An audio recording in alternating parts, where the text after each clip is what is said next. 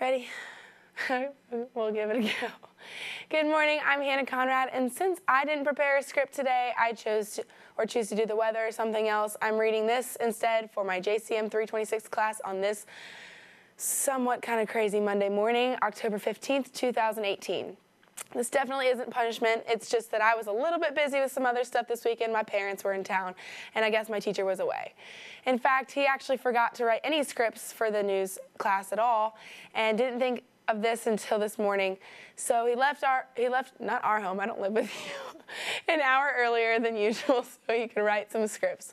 Or use one that he used last semester, but he couldn't find it, and besides, traffic was horrible.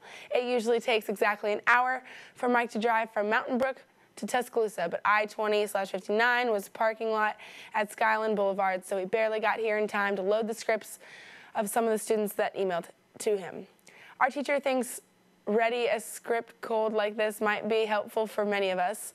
Sometime, somewhere, we'll have to read a script that some producer has written that we've not laid eyes on. So instead of fessing up that he forgot to write scripts, he wrote this instead.